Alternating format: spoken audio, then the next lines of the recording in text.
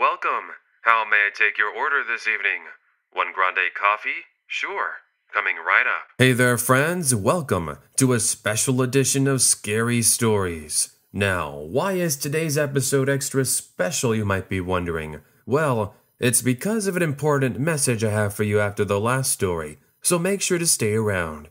Anyways, from some coffee shop creeps to some late nights, these stories are going to chill you to the bone. Let's get started. Let's begin with our first story. Almost abducted at night. Hey there, former Starbucks employee here. I'd like to share with all of you a creepy experience that has reminded me just how easily your life can change. One moment you're celebrating the weekend's arrival. Next thing you know, you're quite literally fighting for your life.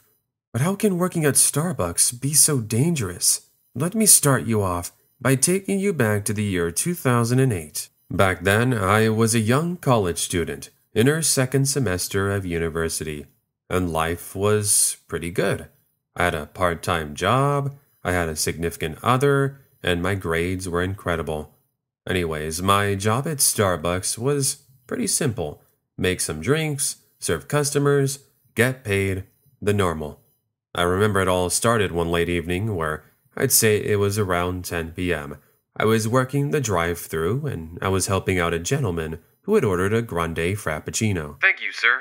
Go ahead and pull up to the next window and I'll have your drink ready. About 20 seconds later, this older man, who I would describe as in his mid-50s, pulls up in a gray Dodge Grand Caravan, and immediately he says something along the likes of, "Wow, hello there, beautiful. Nice to see such a friendly face." A bit sudden, but I thank him for the compliment and have him wait a minute as the drink is being prepared. "That'll be $3.75, sir."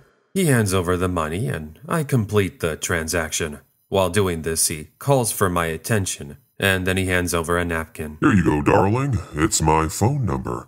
Feel free to call me whenever you like." It was a bit awkward, but I took it, then proceeded to throw it in the trash. I wish that could have been the end of the story, but it was going to get a whole lot worse a week later. So we fast forward.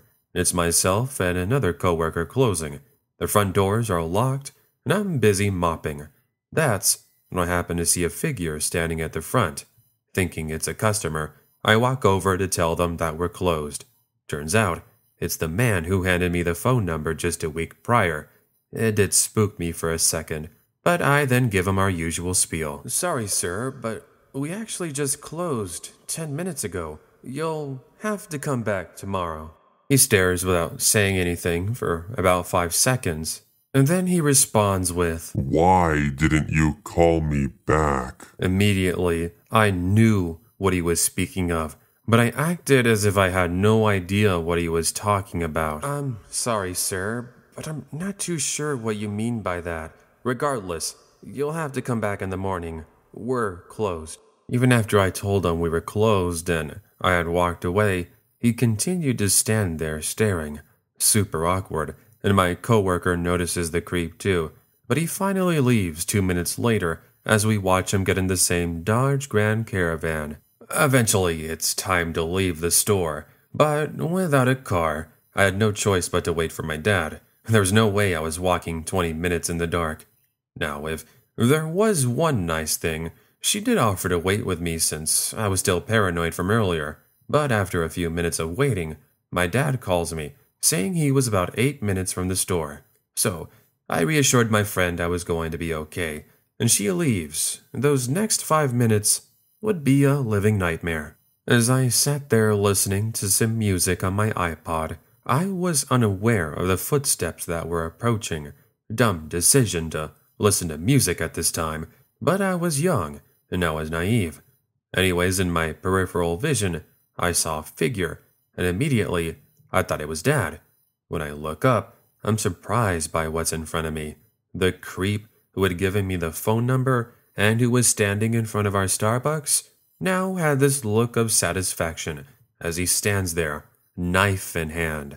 I sat there frozen, but my mind was screaming at me to move. I do, but by then, it's already too late. He has a tight grasp on my arm, and he begins moving me to the back of the building, presumably where he was parked. As this is happening, I'm kicking, screaming, pretty much doing the best I could to get someone's attention, or at least to try to get away. But you have to realize, this guy is easily over 6'4", 260 to 280 pounds. I'm this 19-year-old of 5'1", 100-pound female. The guy was strong. After struggling, he points the knife closer. He says something along the lines of, "Be quiet, or I'll rip that tongue out of you." That sent chills. Then I remembered my pepper spray. With my other arm, I reach into my pocket to grab it, but he sees this, and he knocks it out of my hand. I was running out of options, and we were getting closer and closer to the back alleyway. Luckily, by some miracle, 2 security guards that patrol the bank next to Starbucks happen to overhear my yelling, and they see this attempted abduction. Now, I actually knew these security officers and was friends with them. One other thing I knew was that both had license to carry, and they waste no time raising their sidearms. This guy sees this, and luckily, instead of using me as some sort of shield, he books it, heading into the back alleyway. The 2 security officers give chase, but it's too late, as he gets away in this Dodge Grand Caravan. Naturally, I was beyond frightened, and I broke down in tears as the security guards comforted me. Police officers did show up 15 minutes later, and I gave them a description, as well as the build of the vehicle. A couple of weeks later, they have their man, and he's arrested. Turned out, he had a couple of restraining orders put against him, and this wasn't the first time he had a brush with the law. I learned that the guy had some serious issues.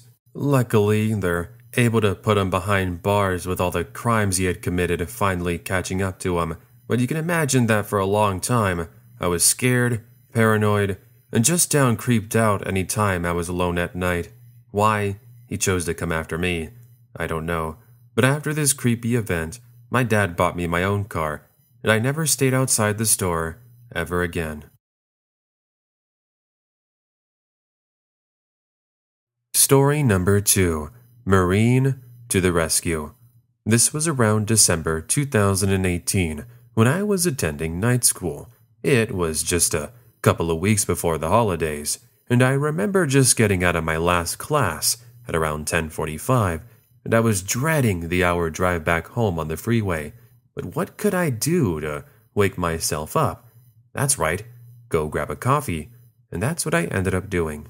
So I head to a Starbucks that was about 5 minutes from campus, and when I walked in, there were a couple of other patrons sitting at some of the tables. One was reading the newspaper, the other was on their laptop. I didn't mind them too much, and I got in line to order a coffee and some cookies. Once I paid, I sat around and waited for about 3 minutes, and finally, with coffee and snacks in hand, I began walking back to my car. But here's when things get creepy. Since it was pretty dark, it was hard to see anything from a distance, but for some reason, I saw my car rock back and forth ever so slightly. I had to do a double take, but then I told myself I was just imagining things. Anyways, I opened the door, sat down, and placed my coffee in the cup holder. But before leaving, I got on my phone and took the time to respond to a friend who had texted me minutes prior. And here's when something happens. Suddenly, I feel the car move, and my attention is focused into the mirror above me, and what I saw sent chills down my spine. There is a homeless man in my back seat. What are you doing in my car? Get out! No way! Do you know how cold it is out there? Can't I just stay in here and warm up a bit? No, you may not. You need to leave before I call the police. How did you get in here to begin with? He explained he had been fiddling around with various cars, and he noticed that my car was unlocked, and that's when he made his way in. I guess that's what I got for being so forgetful. Maybe I was being overdramatic, but just imagine the situation. To make things worse, his breath indicated that he was clearly intoxicated. Look, pal, I'm not having this. It's not your car. Now get out. What he does next sends me running. The guy takes out a knife, and he was so close to slashing my face, I could feel the cold steel pressed against my cheek. I jump out with my keys, of course, and I begin dialing for help. Seeing this sends this dude into a frenzy as he steps outside and then says he was going to slash my eyes out of the socket. In my shock, I drop my cell phone mid-conversation with a dispatch lady and I book it, heading toward the Starbucks, and he follows suit. "Somebody help! There's a man! He's got a knife and he's outside!" The patrons and the employees had a face of, "You must be kidding," until crazy dude runs in. He starts throwing napkin dispensers, trash cans, and chairs everywhere, going on about how we were all bad people. He then says he was going to slash each and every one of us up until we no longer lived, whatever he meant by that. Seeing this scary stuff happening, the man who was sitting with the laptop gets up and he tells him he needs to leave. Just so you know, Laptop Man, bad name I know, looked like some sort of bouncer, but this didn't seem to intimidate the guy. After saying no, Mr. Homeless Creep rushes over to Laptop Man, and they now have a struggle. Laptop Man ended up getting some pretty nasty slashes on his arm, but fighting through the pain, he was able to subdue this creep until about 4 officers showed up, sidearms at the ready, 5 minutes later. There was then another struggle, but after a taser, they are able to get him in handcuffs. Talk about a very scary situation. I leave about 30 minutes later after giving my statement and then talking with Laptop Man, who was getting checked up on by some paramedics. I've been using the name Laptop Man, but he introduced himself as Alex and told me that he was in the Marines. I guess that would explain his actions. Anyways, I thanked him non-stop, but he told me he was just doing his part. So, to Alex, I know chances of you hearing this are very unlikely, but I don't know if I'll ever see you again. I just want to say, thank you for putting yourself in front of everyone that night. If it wasn't for you and your bravery, things could have turned out so much worse. Story number 3. Coffee Shop Robbery. It was summer of 2005. I was 19 years old. I had no money, and I was looking for a job. I did try applying at Target and Costco and Walmart, but there were never any calls back, and it was pretty disappointing. Now, I was living at home with my parents, and they did buy me everything I wanted, but I really wanted to have responsibilities and have the satisfaction of earning the money on my own, not having it granted.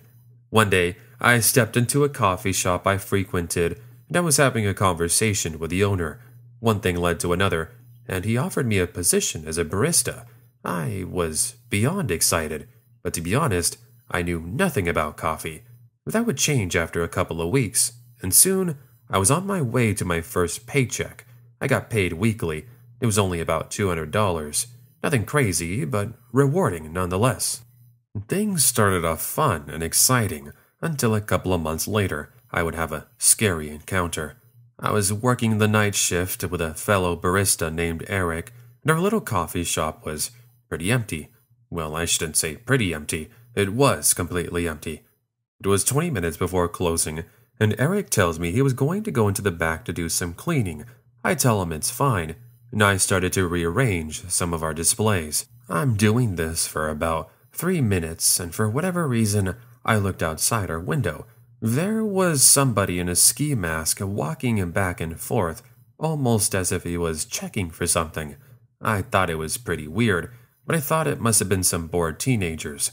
We got a lot of college students in the area, and a lot of times they'll goof around. But what happens a couple of minutes later was no laughing matter. A man in a ski mask armed with a revolver enters the store. I thought it was a joke, and I nervously laugh it off. This, however, didn't go well with the armed individual, as he points the thing at me and he demands I open the cash register. Suddenly, that smirk on my face changes to absolute panic as I do as I'm told.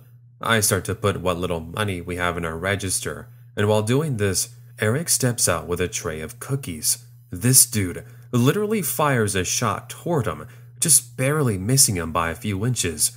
I'm pretty sure he just got scared because he didn't fire another one after. I guess that's his reaction for seeing cookies. Anyways, He demanded Eric stay where he is and not try to run to a phone or activate an alarm. After 45 or so seconds of absolute uncertainty, the man runs out of the store, and once he's gone, Eric and I run into the back room, where we lock ourselves in there, and we call the police. Unfortunately, he got away that night, and after an investigation was launched, it came up empty-handed. It's easily been over 10 years, but I'll never forget the night that our coffee shop was robbed. Story number 4. Not your typical coffee shop love. Love at first sight. What could possibly go wrong with finding the girl of your dreams? Just think about that. A fairy tale ending where you can live happily ever after. Sounds like a lot of barnacles to me. Yes, I said barnacles. Get over it. And attempting to be a terrible jokester here, I want to go over something creepy with a certain someone that never did leave me alone. Allow me to take you back to a time when I was younger. 2015, 20 years old. Your average college kid, where I spent a lot of time at a coffee shop. You might have heard of it. It's called Coffee Bean. Not as popular as Starbucks, mind you, but it did the trick. Anyway, seeing as I frequented that certain Coffee Bean, I became friends with the baristas and the commonplace customers. One afternoon, I was sitting down minding my own business when this girl wants to know if she can take a seat next to me. She seemed pretty nice, so I said, sure. For a quick description, here's how she looked like. Hipster glasses, brunette with blue eyes, I'd say around 5'3", 105 pounds. Apparently, all the other seats were taken, and mine just so happened to pique her interest. At first, she just sat there, and eventually we started a conversation. What are you working on there? She wants to know. I turn my laptop around and show her the digital art I was working on. At the time, I was really into Japanese animation. I was working on some of my original characters. You should have seen her eyes. She was super excited. No way. I love that stuff. That's so cool. You make your own characters? One thing led to another, and we ended up exchanging phone numbers. You might be wondering, this doesn't sound scary. But wait, trust me, it's going to get scary. Anyways, we pretty much text each other nonstop for the next couple of days, and after a date, we ended up becoming boyfriend and girlfriend.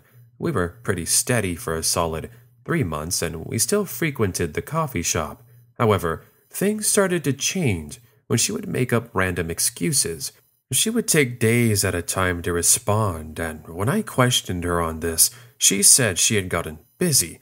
She got busy all right because I learned she was seeing someone else. Only reason I found out was because she left her phone on the kitchen countertop next to me while she was in the restroom. I know I shouldn't have looked, but I was cooking, and it was there.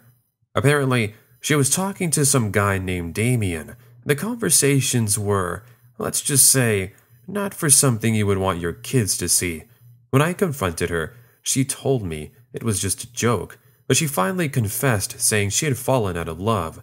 She left, but this only lasted for about 2 weeks. You see, she started calling me again, saying how sorry she was and how she wanted me to accept her back. I sure didn't want any of that, and I told her she's better off finding some other person to trick. This didn't go well, as she started to send some pretty disturbing messages. Things like how I would be sorry and I would pay for her heartbreak. Excuse me? Yeah, as if it was my fault. One day, it would all become all too real. Fast forward a year, and I had a new girlfriend. She's actually my wife today. We were having dinner at Olive Garden, and who do you think was at the table besides us? Yup, ex-coffee girlfriend with another friend, at least who I was assuming was one. She lost it at the sight of us together, and she grabbed one of the steak knives and came lunging toward me. She managed to scratch me up pretty good, but thankfully with the help of one of the waiters, we were able to get her to calm down. That still didn't stop me from calling police, and it's now I finally decided to file a restraining order. Not because I couldn't handle her, but because I didn't want her coming near me, or my now wife. Anyways, it's been almost 4 years, and we now live in another state, and are married with our first kid on the way. So that's the story of my not-so-typical coffee shop first love. Hope you enjoyed it. Story number 5. Early Morning Crazies. To preface this creepy experience, I work at a small coffee shop that opens daily at 4 in the morning. That means I leave my house approximately 1 hour beforehand. This was something that took a while to get used to, but eventually it became part of my routine. Normally, I do drive to work, but on this one weekday I ended up taking my bicycle since my car was in the shop getting work done. It's about a 30-minute bicycle ride through downtown Montreal that has me pass various buildings and a couple of parks. Nothing too crazy. As for the people roaming around at that hour, it's usually the homeless, but they always mind their own business. Anyways, fast forward to around 3:30 in the morning. It's here I just arrived at my shop, and it's just me in the quiet dark of the night. I was parking my bicycle and just grabbing my belongings when out from nowhere I began to hear grumbling, sort of like someone talking to themselves. So I look around, and that's when I see it. Behind one of our dumpsters, I saw a figure stumbling back and forth. That was pretty strange. So I stood there staring at it for a solid 10 seconds. Soon enough, the person steps into the illumination of one of the nearby lights. It's a homeless man, and he appears to have a bottle in hand. I tell myself it was most likely a late-night drinker, and I proceed to walk over to the front door to let myself in. Of course, me being clumsy, I struggled choosing the right key, as I already had 5 others. This clumsiness would allow enough time for the homeless man to become interested in my early morning struggle. Excuse me, miss. Would you happen to have the time? I look at my watch and it's about 3:40 a.m., which I then relay back to him. Thank you. Also, could I go ahead and use your restroom? I'm sorry, but it's for paying customers only. Why can't you just make an exception? Please. I won't take too long. Now, I guess I should be honest. I'm the kind of person that's very shy, and a lot of times I do as I'm told, as not to escalate things and make them worse. Even so, the guy was clearly out of it, and I knew that if I let him into the store, he could go after me. Maybe I was being overly paranoid, but I was this tiny 20-year-old female outside in the middle of the morning.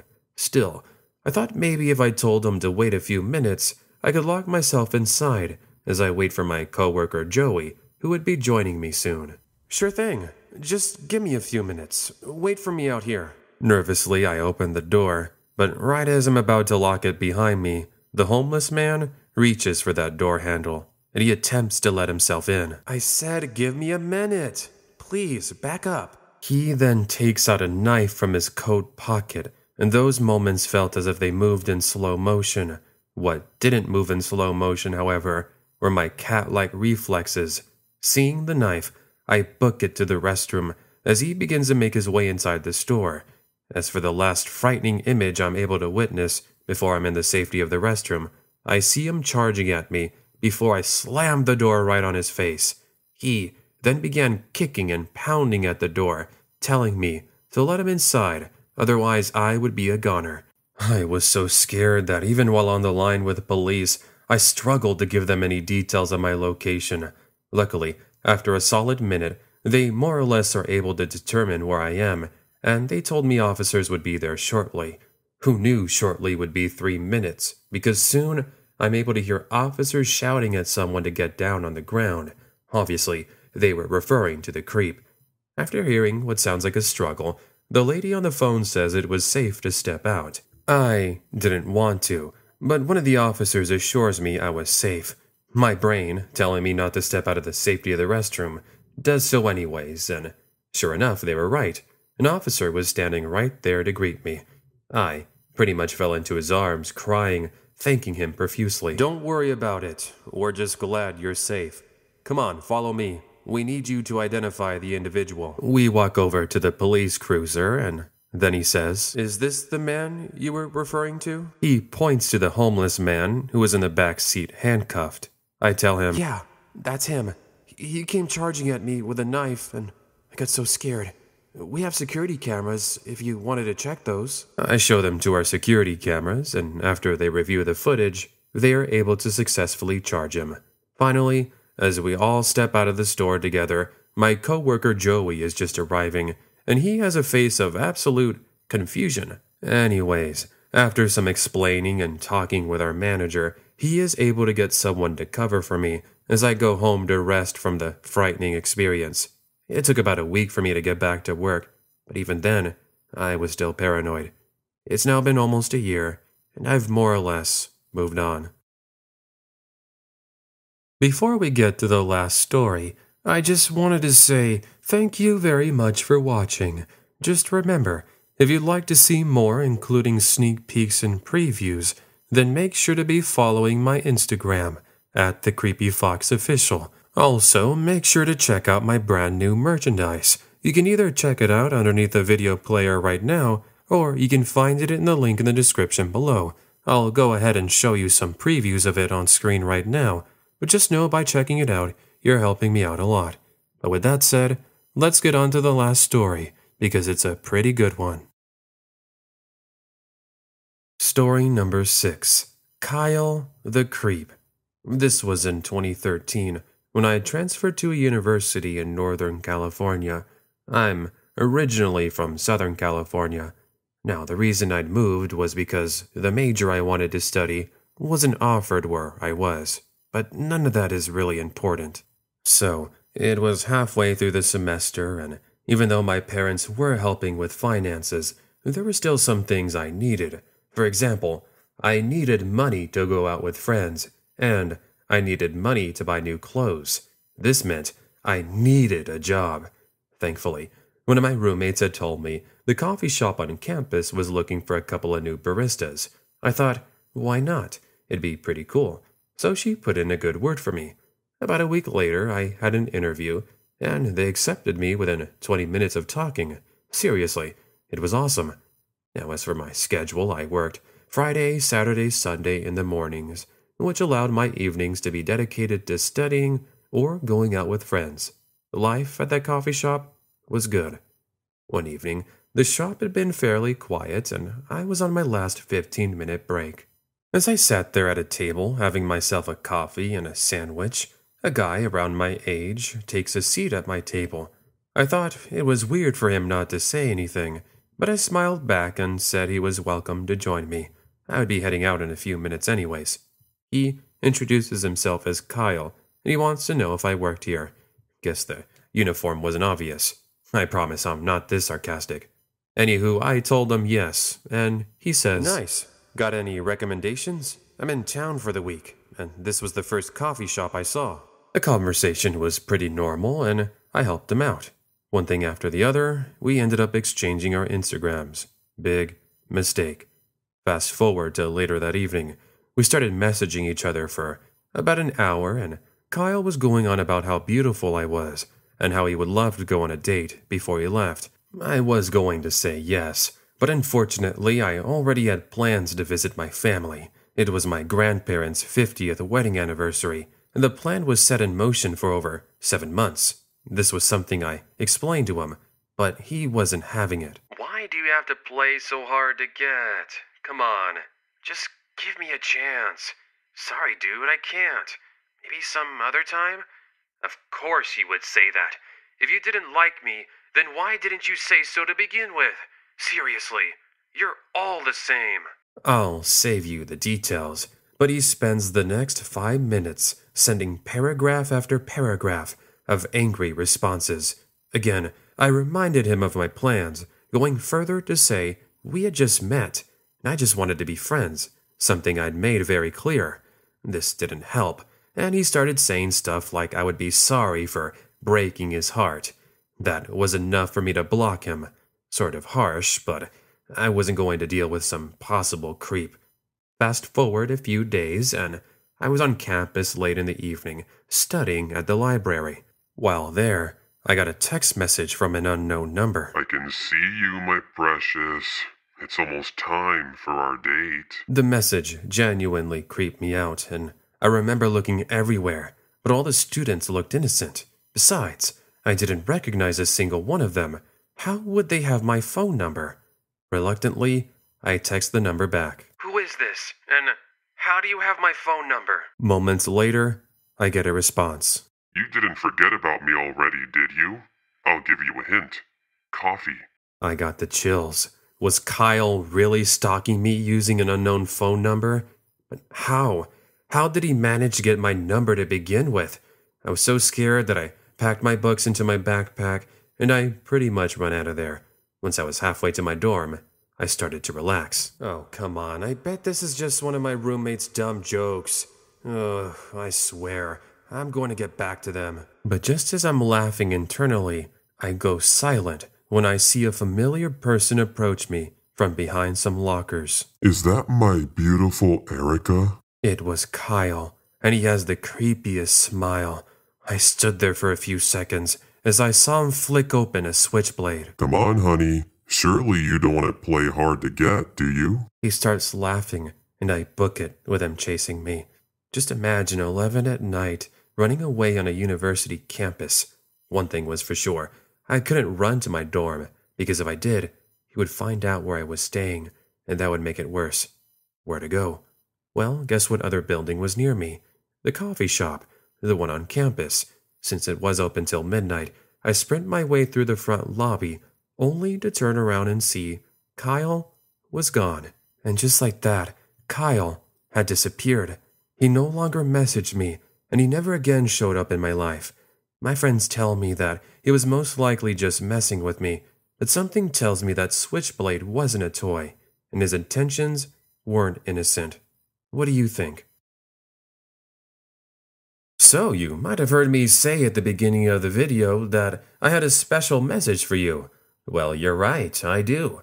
As you're listening to this recording, I'm currently away on vacation, and today is September 28th. See, I talked to you all on the September 24th episode of Scary Stories, the one with the pizza delivery experiences. I talked to you all about the upload schedule, and all of you chose this. Upload one video a week during the month of October, so I could save the second videos for those weeks for when I'm gone. If I didn't, it would have been 2 uploads a week all of October, then nothing for 2 weeks in November, and I didn't want to leave you all cold turkey. Speaking of turkey, while you're listening to this, we should be a couple of weeks away from Thanksgiving, so I'll make sure to have an episode for that day. But let's see. I rarely do these scheduled videos more than a month away. Hey, creepy fox from the future, it's your past self. Ooh, spooky. Sorry, I'm having fun. But yes, since this episode is being recorded weeks in advance, there won't be a comments with creepy today, mainly because, well, I don't have the ability to go into the future and see what you're all going to write. So instead, let me go ahead and give you some updates. Bear in mind, I'm going to try to do my best to predict what's going to come up, mainly because, well, the plans can change in the next few weeks. Let's see. Since this upload won't go up until November, I should be back home November 12th. Then I'll try to do a new episode for that Saturday, which, let me see, it should be November 16th. But remember, I'm recording this in the past, so, I don't know. Besides, I don't even know what topic I'm gonna do. But if I do get time to make a video, I'll try to use some of the footage I filmed while I'm in Mexico. In fact, if you didn't join me last year around this time, it was like November 2018, I recommend you go back to the videos from, well, November 2018. I featured a lot of the cool footage I got in Mexico. Speaking of footage and all that stuff, if you've never taken the time to go follow me on Instagram, now would be the time to do so. That way, you can see all the cool footage and the pictures I'm taking. It should be available in my Instagram story, which I'm gonna have updated daily. I did that last year, and it seemed like all of you enjoyed it. Once again, it's at the Creepy Fox Official. Anyways, once I'm back on my normal recording schedule, I'm looking at doing a Thanksgiving episode. Then after, we should be in the month of December. I'll most likely do something Christmas/winter related then. But that's enough rambling for one video. Let's get on to question time. And today's question is this. What's your favorite coffee? Or better yet, from where? Let me know. So friends, this has been the Creepy Fox. and you've been listening to my Scary Stories podcast. Talk to you all next time. Take care, and have an amazing day.